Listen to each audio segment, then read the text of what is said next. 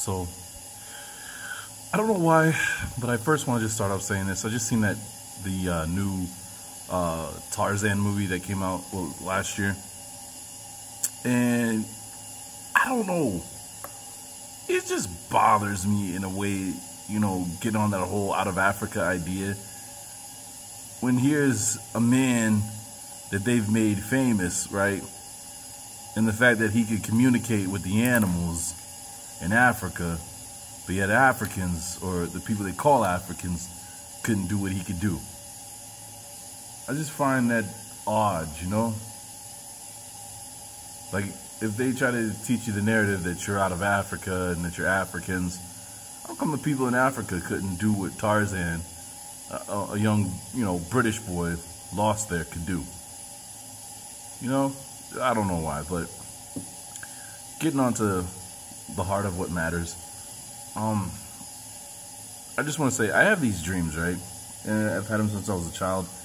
And the more I talked about it, the more I found out I'm not the only one, which made me feel better, because the stuff I went through in my earlier youth, I kept stuff like, this to myself because I didn't want people to think I was crazy,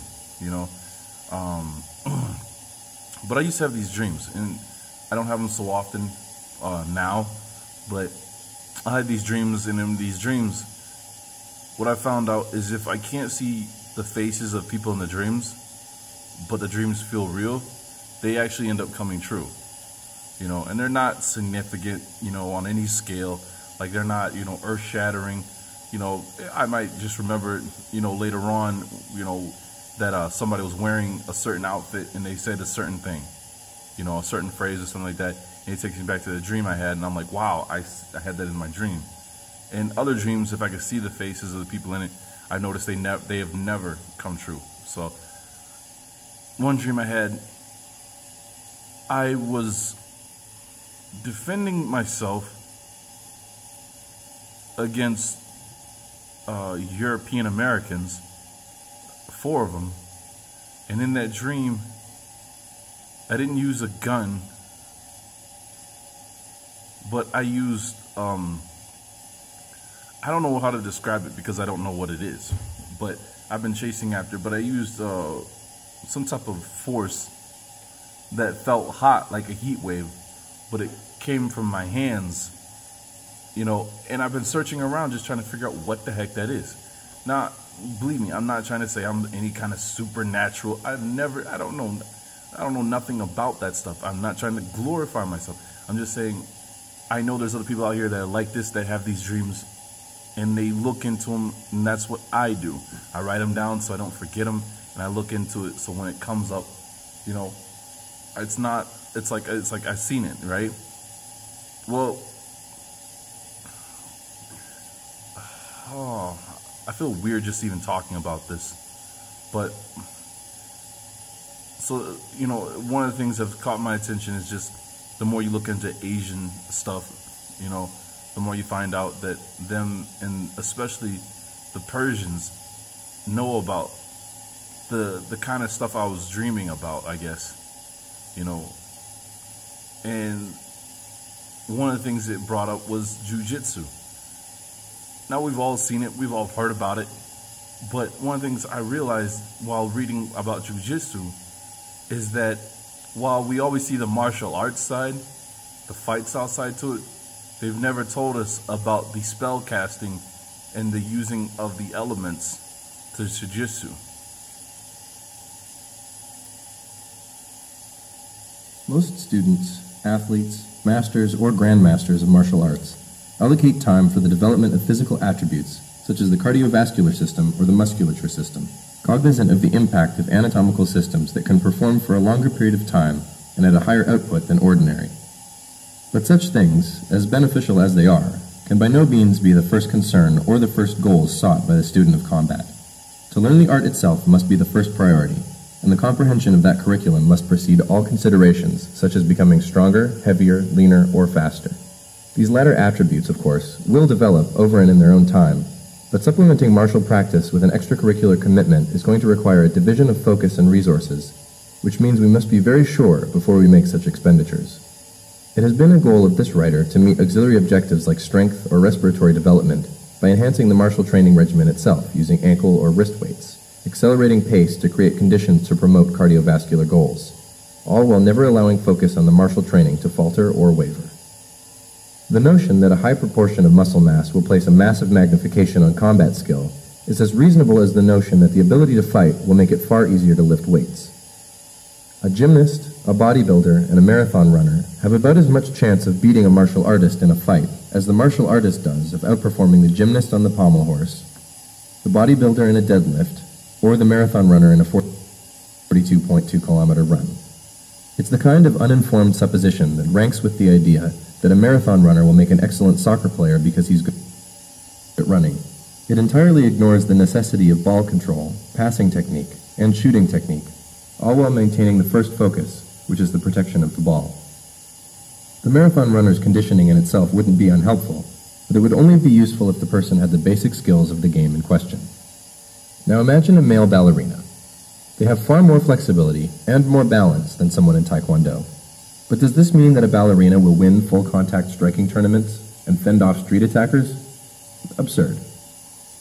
The question as to how much strength is required to begin a study of combat discipline is not hard to answer, but what is a little more complicated to explain is the effect a physical attribute like strength has on martial practice.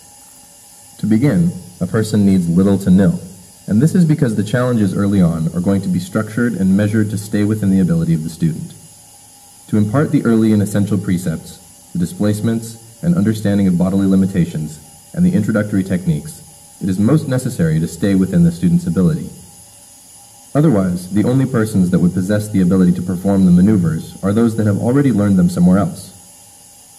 While only a very little strength is required to begin, because the opponent's attacks are carefully restrained and controlled, doesn't mean the process of learning is designed to remain that way. Eventually, little by little, the restraints are slowly slackened, and this predictably forces the student to work much harder to make the same maneuvers succeed. While strength will be forced to increase as the training unfolds, it will not be the attribute relied upon to perform the maneuvers, as it itself will be insufficient to accomplish such a task. The maneuvers will continue to succeed because skill level in the student has been undergoing a steady increase. To accomplish the maneuvers, the actual principles of the martial processes must become sharper and faster, a state of being only comprehension and repetition and amelioration can produce. Strength is much like balance, reflex, coordination, and stamina. A critical minimum is required not to learn the art, but to eventually fight with it. These critical minimums could be understood as that smallest amount of reflex, balance, agility, coordination, strength, stamina, or flexibility necessary that must be present for a student to be able to practically execute the maneuver. If someone begins a practice and is already very flexible, balanced, or strong, it will be that much easier to learn maneuvers that demand these minimums.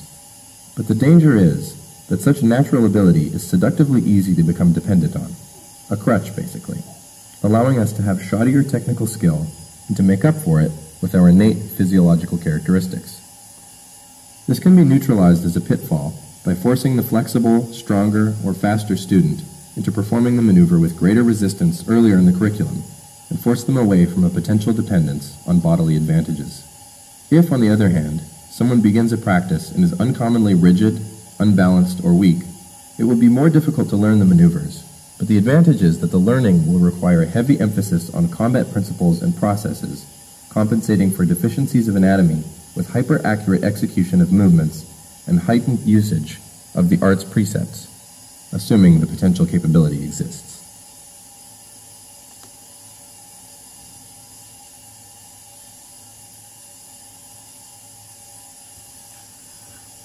This is what I'm just talking about. I'll show just a short clip of this. But they always focus on the fight styles, it seems. They never really teach you about the, what you just read. Jutsu is 10%. The spell casting, the mystical part to it. And just to find that Jiu-Jitsu is the core, it seems as if the core to a lot of that Hindu stuff. And, when we watch those videos about the original people of India and the fact that, that they were our ancestors and they foretold about the Americas and stuff like that and the 50 states and all that, you really start to sit back and wonder, was also a part of our, our ancestral, traditions that have been lost. Let me skip ahead here. Jiu-Jitsu. Then you got to look at how many positions there are in Jiu-Jitsu. How many positions do you think there are in Jiu-Jitsu? There's about 25. Okay, and there's about 15 areas in Jiu-Jitsu. So if you look at, like, you've got stand-up, you've got guard passing, you've got sweeping, you've got mount, control positions, back control. There's about 15 areas in Jiu-Jitsu. And then there's about 25 positions in all those areas. For example, if you're doing guard passing, you've got half guard passing, you've got half spider, you've got spider guard passing, you've got 50-50 passing, you've got all these different positions, butterfly guard passing, all these different positions. There's about 15 of those. And then... But, I mean, I won't play all this because I don't want to waste too much of your time, but, I mean, you get the idea that, I just thought it was interesting that they don't really show any of the other stuff besides the fight style. And maybe that's something that's more for the learned person, but I just thought that was interesting, when you sit back and you just watch about, this stuff. And just to show you, like, too, like, let me see here, the history of it, right? Practiced by Buddha. It did, look, it comes out of India. I guess what Some historians of Jiu-Jitsu say that the origins of the gentle art can be... Some historians of Jiu-Jitsu say that Some historians of Jiu-Jitsu say that the origins of the gentle art can be traced back to India, where it was practiced by Buddhist monks. Concerned with self-defense. Take back to India. All armor Mercedes-Benz SUV experience. Oh, come on. And sports car heritage. Sorry about that. China, just to name a few. The art, science, music, literature, drama, the whole culture, particularly the religion of all the people of Asia, can be traced directly to the Africans of Asia. India, Japan, China, just to name a few. Even Afro-American history can be traced directly to the Africans of Asia. What it said? I know it sounds strange to you, but the world owes a debt to the Africans of Asia. In the following presentation, you'll find out exactly why. Just give me a few seconds. Your ancestors never intended to let you down. In this book, called The Gods of Northern Buddhism, we find a name. So, just pointing that out, if Jiu-Jitsu is the root of the Hindu stuff and the Buddha stuff, right, then, I mean, you're looking at the older art form, right? So the spell casting as far as the hand fights and learning how to use the elements to your advantage and all of that just takes you further and further back to the root of what was ours. That's just how I look at it. Anyways, let me see here. I was just pointing out the hand signs there. I'll leave that in the description box. I also have it on Google Plus. And, and just reading about that, it was interesting, the jiu-jitsu part. I know they give it credit to Japan, but just listening to some of the other guys that have done videos on this, they claim that it comes out of India and not the other way around. Anyways, so I'm just going to leave this here. Check it out, Anyways, everyone, have a good night.